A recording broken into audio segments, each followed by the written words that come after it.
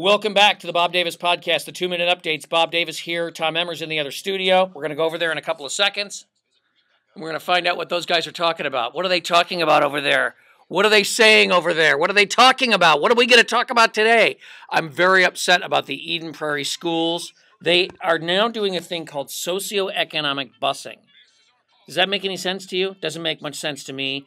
Obviously, the budget shutdown is still big news. The other thing is this Andrew Breitbart controversy. Michelle Bachmann got glittered. We're going to talk about that. Lots of stuff happened politically over the weekend in Minneapolis and St. Paul because you had the Netroots convention at the convention center, and then you had the Right Online conference, which we broadcasted live from Friday all weekend at the Hilton. So a lot of crazy stuff happened.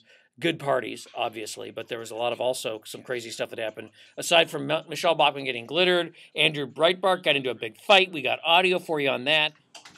I think Tom's looking for coffee. Did Tom find any coffee? Not yet. No coffee? Not yet. Wonder why. This is problematic.